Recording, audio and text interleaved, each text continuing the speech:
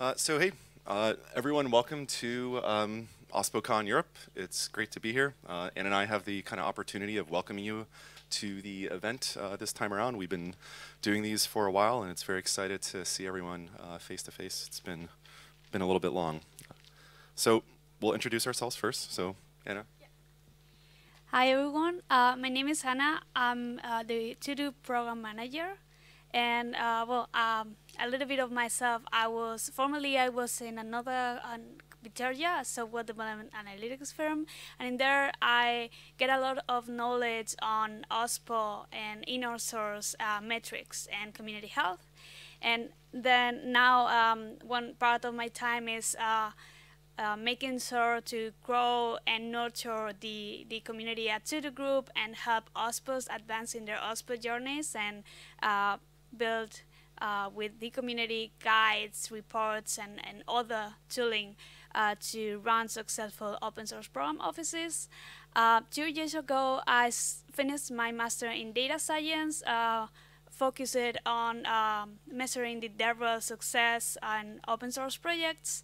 And I've also involved in other communities like Chaos, Inner Source Commons, OpenChain, DevRel Collective, and DevRel Spain. Awesome. Thank you. Do a quick little intro before we go to OSPO News. So, Chris Aniszczyk had the fun job of helping build out and running the OSPO at Twitter a while ago. Currently, I serve as CTO of the Cloud Native Computing Foundation, which I helped start about 7 years ago now, and I'm involved in a lot of the bootstrapping of open source foundations within the Linux Foundation.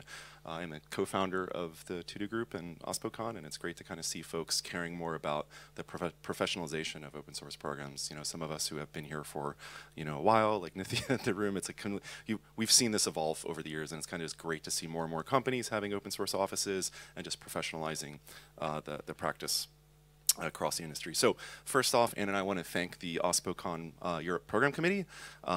Chris, Stephen, Libby, Joseph, George, Don, Anna, David, Cornelius were instrumental in helping us formalize a great program that we have for the next few days here. So thank you. If there's any folks in here that are interested in participating next time, let us know. We're always happy to kind of grow folks on the program committee side. So we'll do this quick little presentation about the value of OSPOs. We'll talk a little bit of updates from the TODO Group and some latest OSPO news, and there's our little mascot. So I don't have to explain this to hopefully folks in this room, but in general, most modern software that is developed these days is based on open source projects and technology.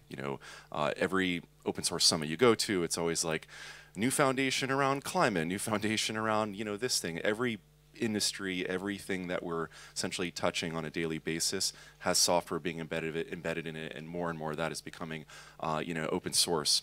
The challenge is not all open source are necessarily equal. Some projects may be a little bit more secure, more modern, more mature than others, and I think the role of an OSPO and an organization is to basically, what are the risks for you when you potentially use open source incorrectly? Do you use a library that you may not comply with the license because your developers accidentally dragged it into a build or a product, because that's just the way it works. Developers are inherently lazy and just use what they could find. So a lot of common issues out there around ensuring that we're making sure we're compliant and preventing those type of situations. Also, the question asked is like, what is the cost if your organization does this poorly or incorrectly? If you have open source that is not secure and you're using it, does that put your organization at risk? We've had some huge incidents recently in the industry with Log4j definitely caused all sorts of issues, but they're more the classic OSPO issues of you ship a GPL library in a mobile app that you didn't intend to, dealing with those consequences, and there's been a lot of court cases and other kind of ramifications here. So these are just questions to kind of think about for your organization. And this is like not really a new concept. I always tell people, a long time ago in the industry, the security,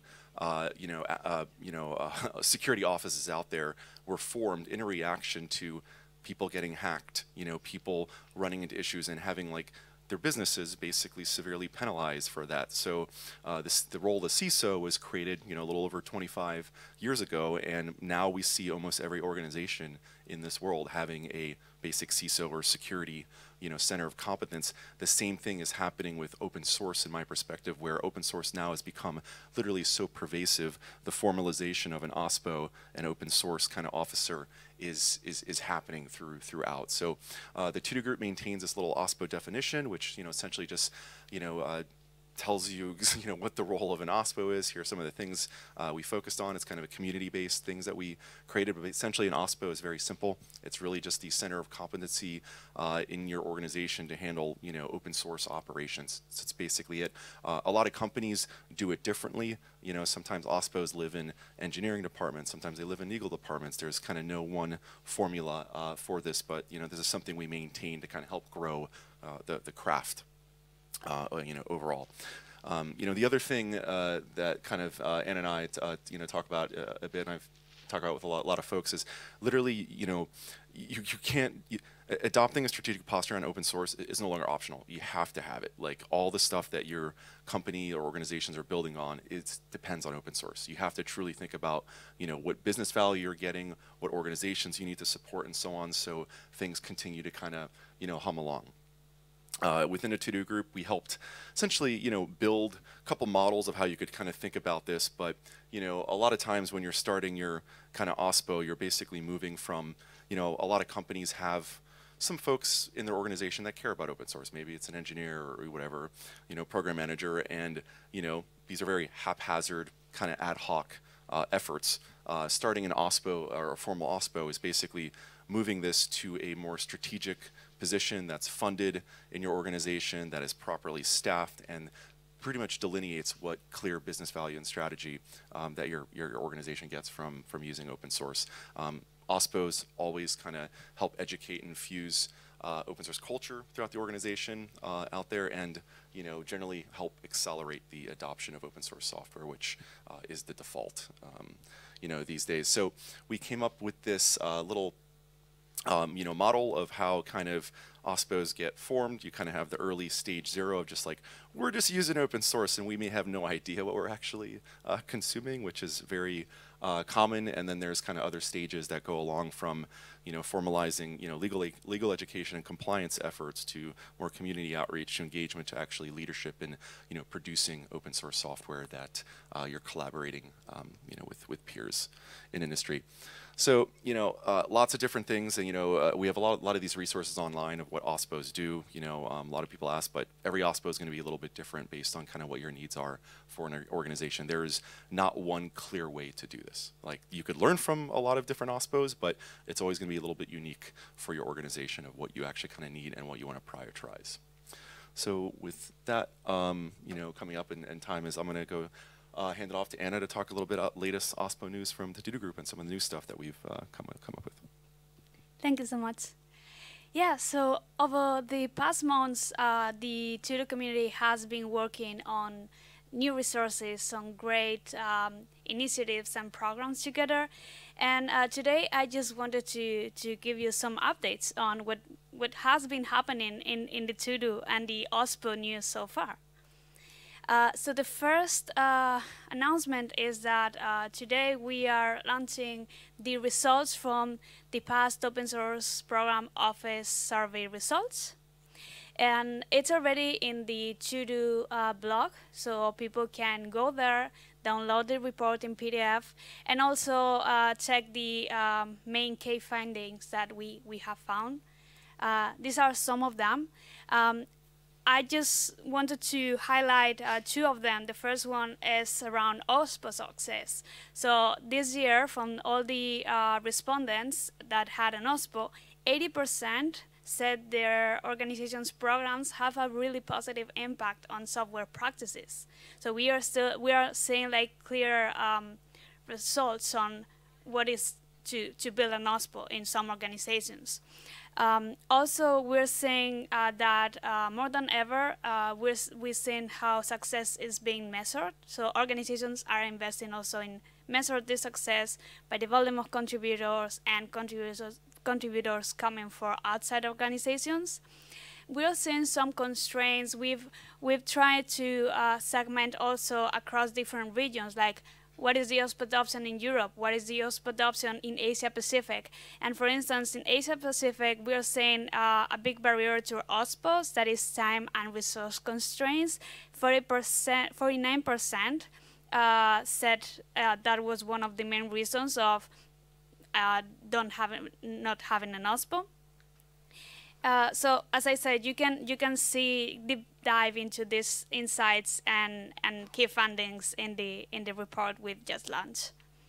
And also, now that we are outspoken in Europe, I just wanted to highlight this this finding we had from European organizations, that 44% of European organizations said they never required or hire developers to work on open source projects. So that is a big issue in terms of open source mentorship and training among organizations in Europe. I don't have the answer of how can we fix this. I would love to hear your input on that. But maybe an OSPO, that is this place where the organization can rely on, and this vehicle where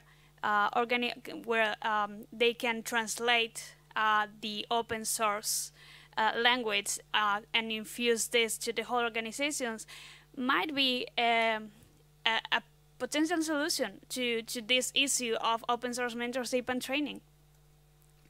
The next news is that, well, I'm sure some of you have heard about the TODO guides. I know some OSPOs already knew about, have used it in their for build the OSPO. So there is a new TODO guide for outbound open source, and we hope it's already also in the TODO group.org. And it also there is a link where people can add their feedback and keep growing this guide and create the version 0.2. So community feedback is more than welcome.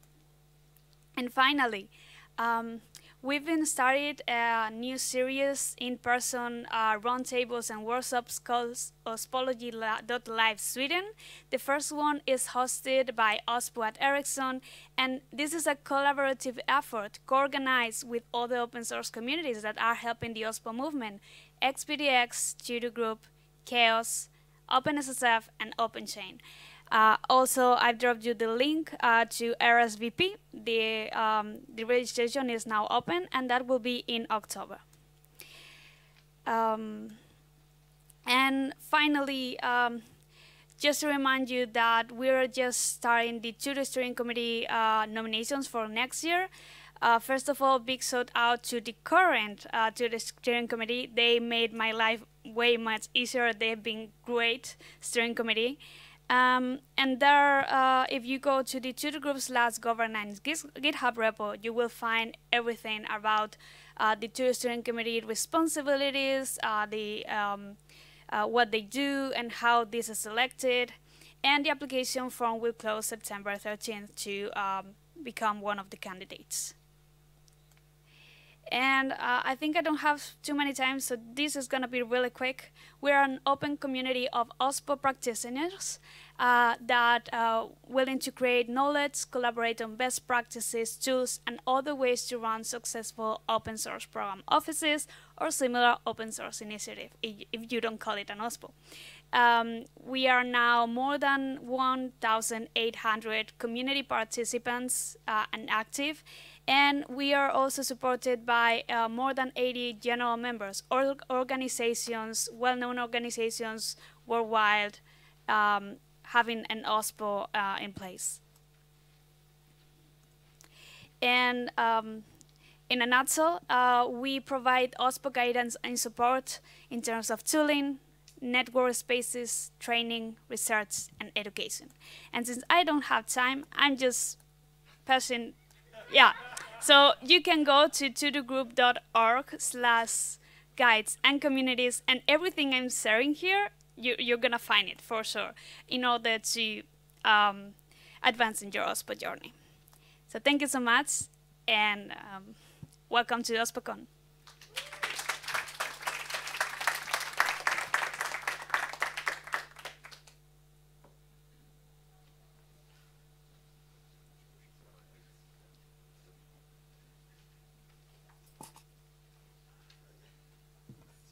Interesting. Maybe a little bit on OSPO Live as well. The first one is going to be in Sweden, but we're actually organizing them all across in Europe. So the next one is going to be in the Netherlands with our friends of Alliander, and I'm already working on organizing them well in Germany and in the UK, and actually since last night, probably France as well. So if you are interested in hosting an OSPology Live work session on your premises, just reach out to Anna and me. It's really the idea is basically that we're going to have OSPology Live sessions on a 90 to 120 day cascade in all various countries, making it easy for people to attend the event because it's like a nice and low cost, which is also helpful with COVID, but it's really an in-depth knowledge sharing. Okay, let's start mind mapping. You want to do? All right. So Anna and I are going to take a little bit about the OSPO Mind Map that we have at TODO. Yeah. I think this is not necessary. You can go introduce yourself. All right, so I'll introduce myself. So my name is Thomas Steenbergen. I was formerly at Here Technologies. Now I'm at EPAM since April, and I basically help organizations with all things regarding open source. Literally, I help companies that have that are just starting at building an OSPO to OSPOs the companies that have like an OSPO for 10 years. I'm involved in a lot of communities. People is always kind of confusing, but yeah. So yeah, I work on the software bill of material SPDX, so I lead the security profile, including vulnerabilities in SBOMs. I work on the tooling on ORT, so that's basically how you can automate your open source policy. I work for working TODO. I do work in OpenChain Lily. Simply said, I run my OSPO the open source way. So wherever possible, I basically go out to the communities and work with them as I progress basically in my OSPO. Because really there is, in my way, doing it the open source way is the way to run your OSPO. It's good for your company, it's good for the people involved, and it's good for the community.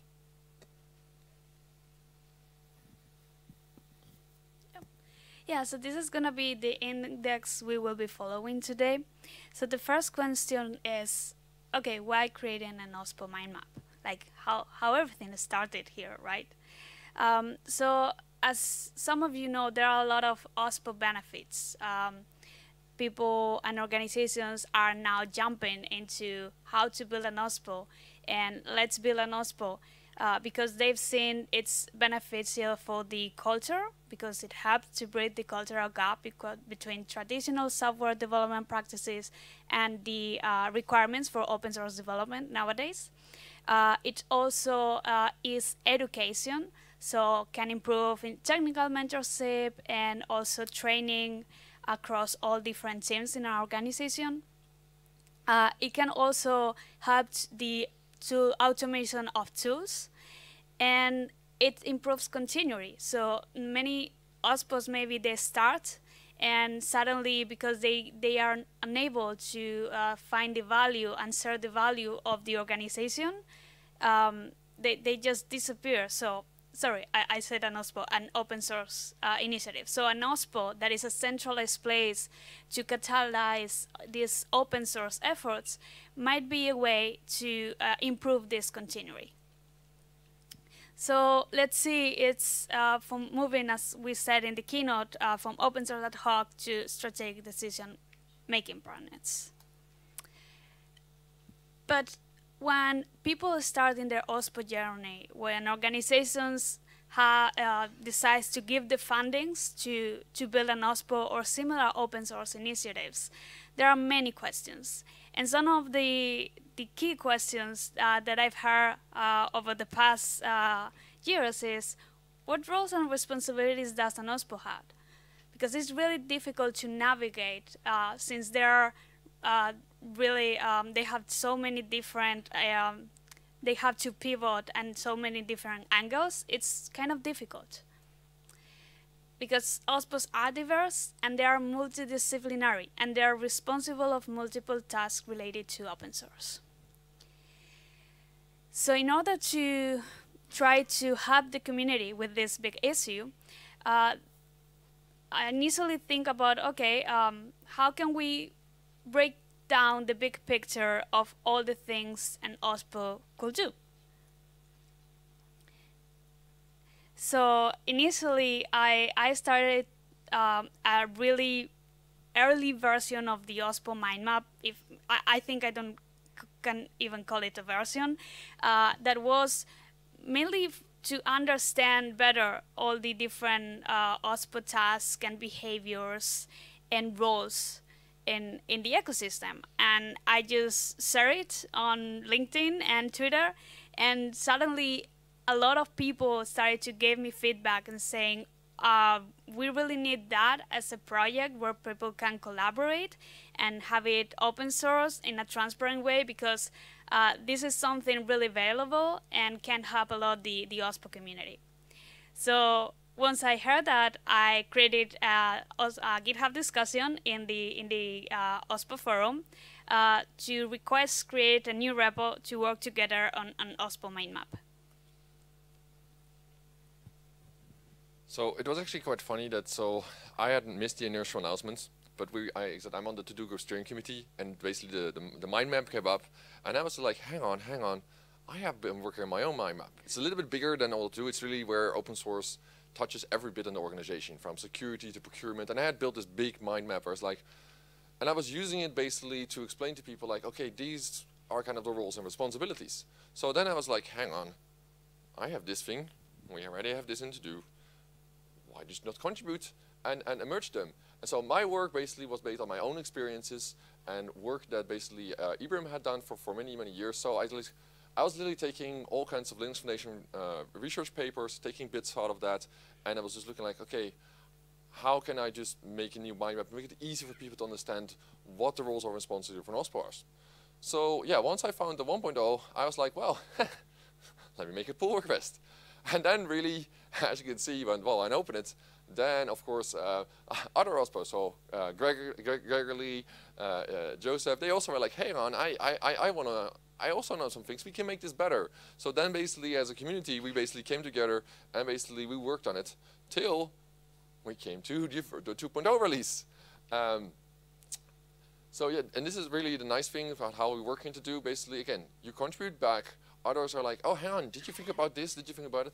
And together we basically create something that we all can use. So the major update has been from 1.0 to 2.0 is that we more clearly define the OSPO responsibilities. So that because basically we had it in 1.0 clearly, but it's like, no, there are actually more things in the OSPO. So to be clear, it's not that we're saying an OSPO should do everything here. Every OSPO is different. It's just these are the things that an OSPO could do. And these help you kind of like structure and communicate, for instance, to your management, like what it could be done. So as it's about, this is how you can use the mind map. So in your own organization, and I've been using it in EPAM as well, this is what I use to basically talk to basically people that have no clue about open source, or basically are technical, know about open source, but want to understand what value does an OSPO bring. So exactly by using the mind map, I can say like, oh, these are all the topics that we work on. We already have this, this, and this. I also use it actually between organizations. And there's always like, okay, so what do you do in OSPO? Every organization has their own little language. They call things differently. So I talk to a lot of my clients and they have a particular structure. And then I use the mind map to basically say like, okay, so how do you oversee compliance? And then they just draw the line, okay, we have these people here, so we get a common language. But that's also happening in the community. So again, I work on many different communities. I talk to in OpenSF, I work a lot with the security people, and they not necessarily understand what an OSPO does. But then I use the mind map and say like, look, this is how we do, this is how it's connected. So it helps to kind of create a common language between even open source communities on what to do. Because again, you have to understand, not everybody knows what an open source program office does and how it works together. So that's kind of how you can use the mind map. Let's show the thing in action. Yeah, you can. So let's do. So I said the idea that you can go to the URL above. So it's ospomindmap.todogroup.org, and you basically get the division in 4 blocks, so that the roles, behaviors, the size, and the responsibilities. Maybe let's start with the roles. So here you see again all the things an OSPO could do. It's from project management to licensing. I said, remember the stages in the previous presentation on where people are? This kind of follows exactly the same. Again, we've worked on aligning all of the stuff. And so this is what an OSPO. Then next thing you can look at, what is the behavior? Again, you have OSPOs that really work on industry collaboration, and that's the sole thing they do. The compliance bit is done somewhere else. You have OSPOs that do it also on like technology strategies. So you really have different things. Then, and well, people that have been longer in to do notice, we have on and off question. Okay, how big should my OSPO be? We have people that have an OSPO that are one-man armies. We have people that have an OSPO that, well, the largest that I know is about 30 plus people. So really, it really depends. And finally, as we said, the overview of the responsibilities, you can click basically on every bit. So, and I would say pick one, and you can see, for instance, like, hey, how are we going to work with, how do we basically promote more upstream work? Well, you can set up educational programs, and then you can click it out again, and then you see like, hey, good hygiene, etc. So this is how it works, and there's also links in the underpinning, so you can actually click to the material. So it really helps you guide and navigate to all of the materials that are out there. Okay, so we will also like to give you some guidance on how to contribute to this project, because this is open source, and the TODO community is already keep working on the next version. So for this, we will need to introduce you the tool. The tool we are using is called Mind Map. So it's a kind of friendly format to ease community contributions, because it's just simply Markdown. You don't need really to have coding skills to contribute to that. You just need to know Markdown, and it develops this nice and beautiful mind maps. The project, by the way, it's also open source project. I think it was GPL, the license. So, and then on top of that, there is the project structure. So it has a content folder that includes the mind map as Markdown file, and is where people can add their contributions and their additions to the mind map. There is an image folder where contains the vector image that is rendered from the Markdown file, and then the interactive mind map. And there is additional info folder that contains like how this started, like the story we have shared. And there's also some useful links that you will be able to find in the slides in case you're interested to contribute. And the workflow to contribute is pretty as many open source projects. So you send a PR with requested changes to the Markdown file, and maintainer reviews the OSPology maintainer reviews the PR.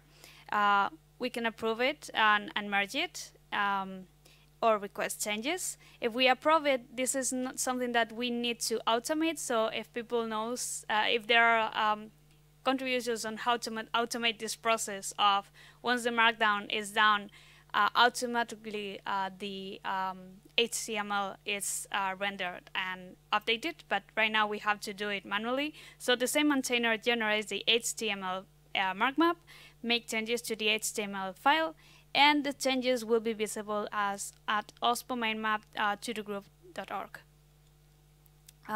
So as I said, we welcome new contributors to contribute to this and other TODO resources.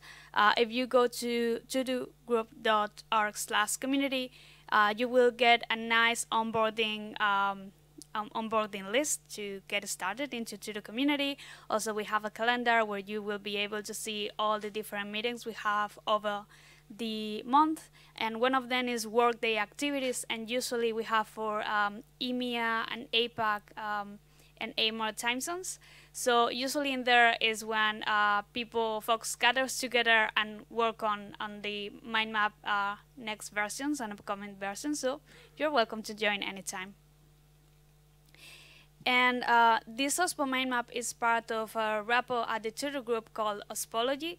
So OSPology is a mix of all together for OSPO. So if someone that are willing to start their OSPO or thinking about how to build an OSPO and start in their advancing in their OSPO journey, they can go to OSPology, and there they will find several resources. They will find networking spaces like community meetings, OSPO use case with OSPology, thanks to OSPology webinars, the OSPO Mind Map to know about the OSPO responsibilities and behavior that an OSPO can adopt. They can ask questions in the OSPO forum that are the OSPology GitHub discussions, and join to OSPO News that gives an overview of what has been going on in the OSPOverse over the past month. You want to talk about this? Okay. So yeah, why I have the slides. So actually, is that Anna and I are organizing OSPology Live, and funny enough, OSPology Live, for the people that don't know it, it's a 2-day workshop event. 1 day is presentation, the second day is kind of unconference style where we work together on the challenges that OSPO have. So in these sessions, we're actually going to use the OSPO Mind Map to guide the discussions. So we can use it to cluster all the various topics that people want to talk about it. So we can basically say like, oh, there's a group that wants to see about overseeing compliance. There is a group that wants to talk strategy. So this is, again, we're using the things that we develop in our own workshop. Because again, it helps to facilitate conversations between people. That's it. If you want to learn more about TODO, you can find in our presentation all of the social media links, all the links to the pods. Do we still have some time for questions? Thank you so much.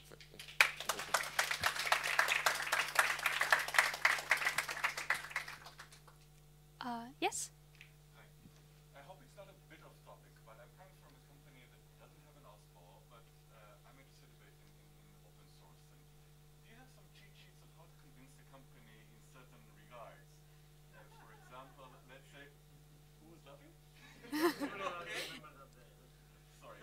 For example, they would usually prefer to buy a product rather than use an open source project because you have someone to blame and you can open tickets and stuff like that. How would I convince them to try something like that? Another option, let's say that they develop a certain inner project and they would like to make it an open source. How can I convince them that it makes sense for them? And I can go on with several other related questions of how to make the company more open source friendly, maybe leading eventually to an OSPO. Okay, so I'm going to repeat the question for the audience that is online. So you are asking how to convince the organizations to build an OSPO and how to see open source. How to convince your boss to build to start engaging in open source and not just consuming it but contribute back. Yes. Okay, so there are a lot of different benefits. So first of all, I think we mentioned in the keynote, and is open source is everywhere right now. And even though you are not taking care of consuming it, of contributing back, you're consuming, or your developers are consuming open source. And if you're doing that without any thinking of, okay, I'm just taking it and not giving back, that can take potential risk, security risk, and big damage for the organizations. So there are many approaches to justify the value of contributing back to open source, but I think this is, for private organizations, the most key one, like the highlighting the security vulnerabilities of not contributing back to open source. Also, it can drive innovation. So you're using open source, but maybe if you contribute back and you engage in the community, you can start getting into the community, and maybe part of, you can have voice in the ecosystem. So that can also accelerate innovation, and if you really invest in OSPO talent, in open source talent, and have maintainers and people in this open source community, the organizations can even reduce cost. So there's so many different benefits, and the next step of just not about contributing to open source, but having a dedicated team, is that if you really care, or if the organizations really sees this risk and really cares of open source, the organizations should be putting efforts on that, should be investing. If not, they are not caring about that. That is not serious. So an OSPO is that way too. It's when organizations goes and says, okay, it's time for me to invest on it, to have a dedicated team or a dedicated time of a group of people working on that, because this is serious. Because if not, I'm gonna be behind. I'm gonna get behind. My competitors are gonna go ahead because they will be engaging in open source and try to understand how to do smart open source, and you're gonna get behind. So that is a big issue usually for when you talk with many boss and managers. So to add what Anna said, I actually get that question on a regular basis. If you want to get some hard facts, I actually happen to build tooling that you can run over your entire company's code repository and show you exactly how much open source you're using. And it's fully 100% open source. It will show you exactly which open source you're using, which license you have. It's not, well, not maybe as it's good enough. So don't expect like deep commercial grade, that tooling that you normally have to pay $100,000 to $1 million for.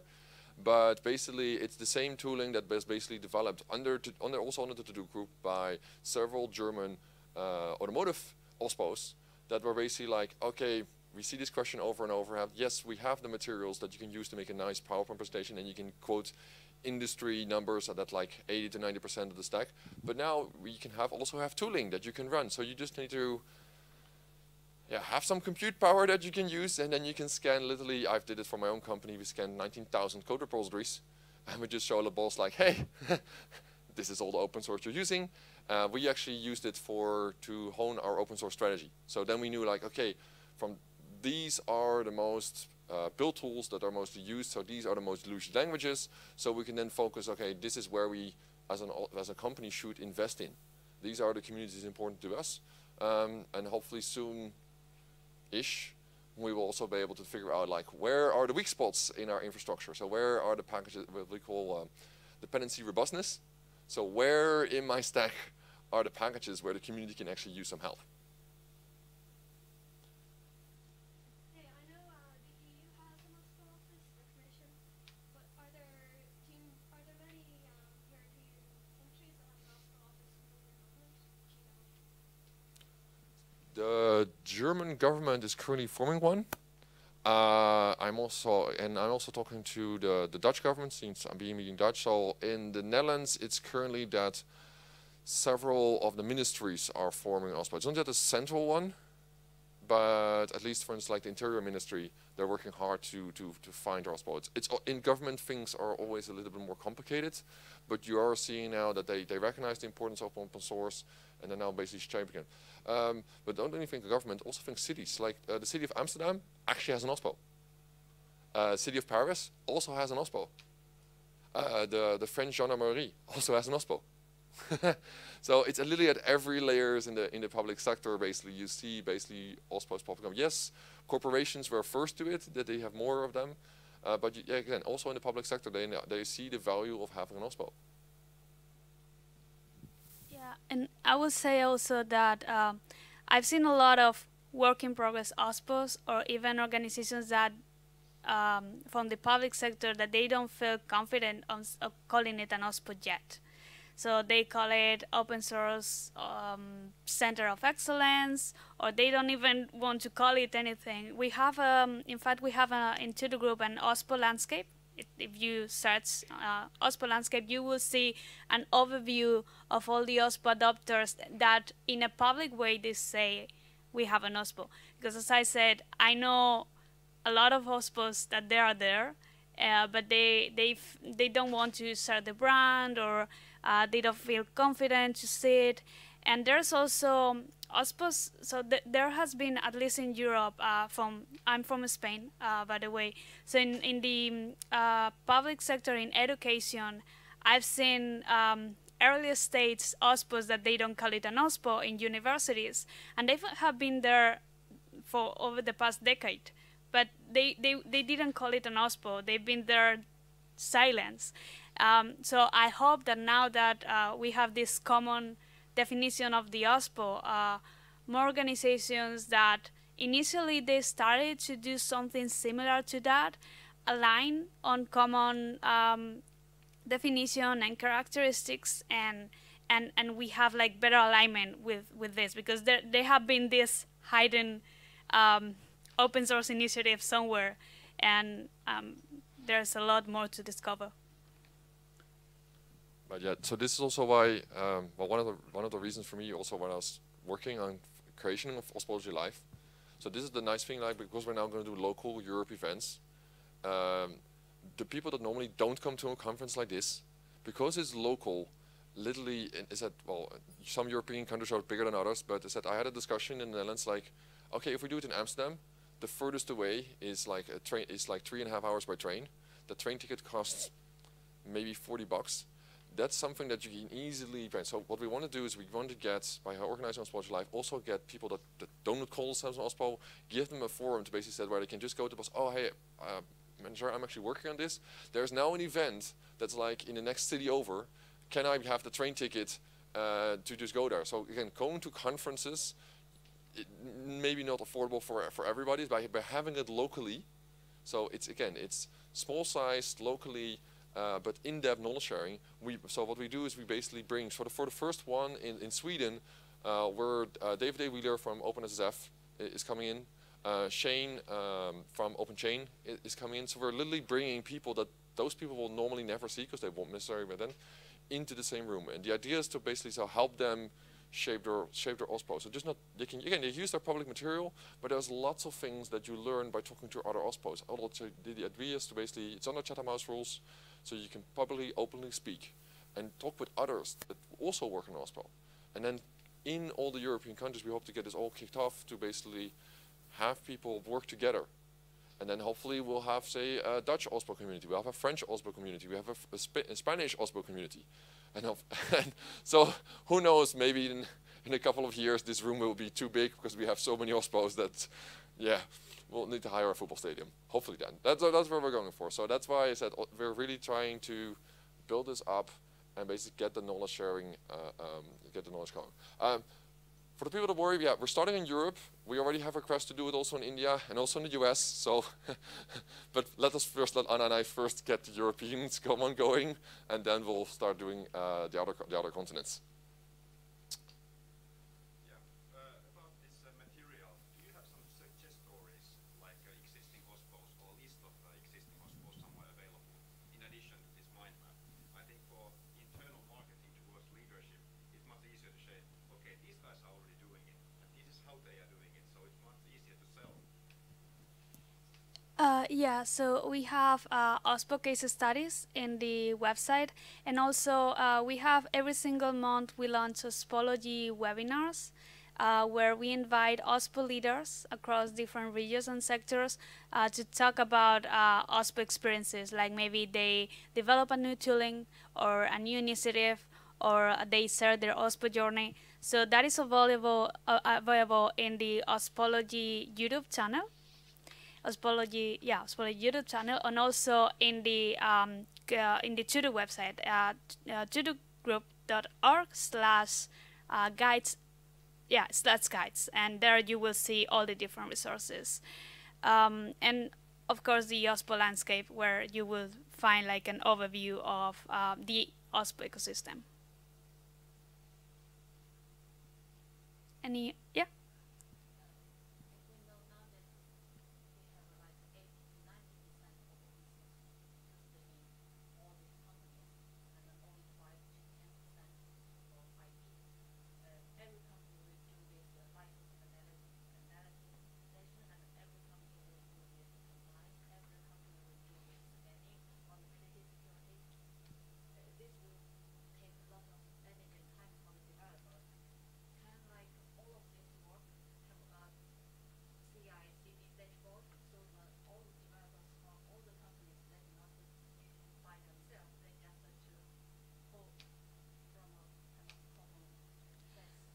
Can you repeat the question? Yeah. So the question is, all the companies are doing basically license clearance, clearing the same open source packages, because again, everybody uses the same order. So can we not build a common pipeline where we do this, where we do this work? Actually, yes. Actually, I'm already building it. It's already being done in the German car industry, where basically we share this information. We have the tooling already. We will also publish, well, we have already some, but there will be more. I'm about to push about 5,000 clearance results that I have from my previous company that we cleaned up. So, so what we're now doing is we're giving new OSPOs. So the topic of compliance is usually, for a lot of OSPOs, the first topic. And a lot of them, people are either buying a tool and then they're not happy, and it's because there's gap in commercial, there's gaps in open source. But a lot of the people are like, compliance is very, very complex. So we said like, okay, I would love to have people more contributing, but compliance basically pulls down a lot of OSPOs. It's so complicated they can be assumed for like years. So we said like, well, let's fix this. So we open source the tooling, we open source the data, and we're also giving you the reference policies. So we're giving you the open source policies that you can use to build upon. Basically giving you a full, everything that you need to basically do compliance out of the box for your developers. But again, that doesn't solve the problem of doing license clearance. Because again, there's literally millions of open source packages with unclear licensing. So I'm actually a co-founder of another project called Clearly Defined. The number stats there says that about, depending on an ecosystem, it can go up to 40% of all open source packages in an ecosystem were unclearly licensed. We need to fix this. Our way to fix this was like, no, we're not going to be as companies maintain a database and we're going to share this. We're going to do this for the things that were released. We want to fix things upstream. So that's why the tooling that I'm a co-developer on, it's fully open source. The idea is basically that we give this to the community. And we have now already our first success. So the Eclipse Foundation is going to adopt OSS Toolkit or ORT, and they're going to use it to check all Eclipse packages. That's the idea. And then they will produce SBOMs.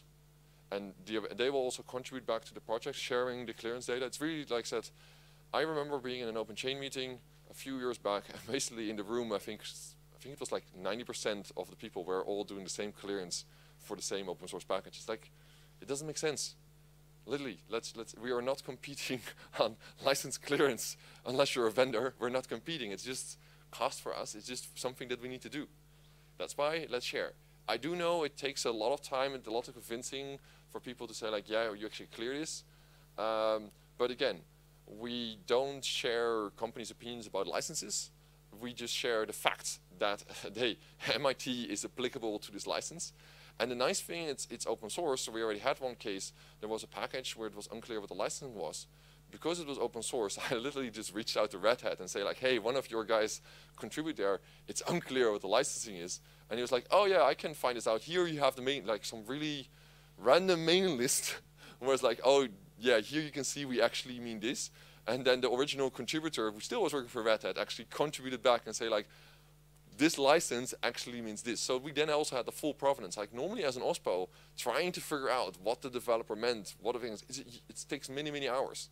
Doing this the open source way is for me the way, because again, it's the open source community, fixing things upstream. And it has some other benefits when we roll out this tooling. And the problem was for me always, corporations using commercial tooling, they figure things out, they clear things up, but they usually don't fix it upstream. So then the next corporation has to do exactly the same clearance. So this is why I'm very grateful that we're cleaning this up. And there's also other related space. So the Free Software Foundation Europe has something called reuse. And that's a specification that you can use as a developer to clearly indicate, like with an SPX license identifier, this is the license applicable to the code. So instead of saying, like writing it out, and people write all kinds of things there. My favorite sentence in clearance is, MIT is compatible with GPL. Yeah, a scanner doesn't understand that. All the scanner sees is GPL. And a lot of my clients say, GPL, big no-no. That means that every time a developer writes that in their source code, the scanner will flag it. A better way would be to just add your code to say SPX license identifier MIT. It's human readable and it's machine readable and it's instantly clear. So in the Linux Foundation, there are big efforts. For instance, the Linux kernel has a lot of now SPDX license providers. So it's very clear that if you use the Linux kernel and you have to do clearance for that, you can literally now much more easier figure out what the license was, because we're talking about thousands of source file. Now proper SPDX license IDs have been added to clarify like exactly what was the licensing for this file. Any final questions? So this is basically on the supplier and third party open source. So for example, as a company, if I'm taking any open source source code, I know that this is where I pick data, I can write this scan. But if I'm procuring it from a supplier or third party, then it's his responsibility to give the fill up the details. But as you already mentioned, not all the tools that are available are giving good response. It's either inconsistent or something is inconsistent. So my question is, does the TODO group or the OSPO Mind Map have something that addresses this issue? So let me repeat the question for online. So does the TODO group have some guidance about SBOM tooling, basically, right? It's not under the TODO group. We are linking to it. So again, this is why we collaborate with all other groups. So most of the work in the SBOM working group, this is actually happening in SPDX because that's the ISO standard for SBOM, and in OpenChain, it's the compliance program. So again, we don't, as TODO, we don't want to have everything on there. If there are already existing communities that are doing great work, we'll just link to them, and they say here you can find it. What we will work on is the TODO group, and what we have materials by like say, hey, the actual details of those things are over there. How you can use this in an OSPO setting, that will be on the TODO group, right? Because that's really where the OSPO context, where we say like, hey, this is how you could use it in an OSPO. Yeah, and I just wanted to add that part of one of the missions we've been working with the steering committee has been how to build this cross-community collaboration across other communities. For instance, we recently joined OpenSSF to work on how to give guidance on OSPOs on how to build more open source secure projects, and having this guidance targeted to OSPO and focus it on organizations that are building an OSPO. So this is a clear example of how can we collaborate with other communities, because OSPOs are being everywhere, and as we said, there's a lot of responsibilities that deals with legal, with compliance, but also with community building, with assessing the metrics strategy to measure the success. That is, for instance, measuring community health. Chaos does a great work as well. So all this, it's useful information, and it's already there. It's already in the communities. The main, the key part of this is how can we collaborate and share knowledge. Even within, I know it's everything about open source, but sometimes it's difficult to connect and to communicate even within other open source communities and peers. So I think also one of the main reasons of building this OSPOlogy Live, as Thomas was sharing, is to put everyone together into a single room and build common tooling and build common resources. Yes? To get back to the topic of the original mind map, I'd like to say that we used it because we're coming up with a more invested policy on how we can bring open source more cemented in our organization. And having a concise reference to look into was very helpful. And I think we'll go back to the mind map more frequently. So thanks for everybody that contributed to it. Okay, thank you so much. Just for the online audience, they were saying that they have been using this OSPO Mind Map to deep dive into all the responsibilities and formalize better all the different responsibilities and select which ones are relevant for their organizations based on their organization's goals, I guess.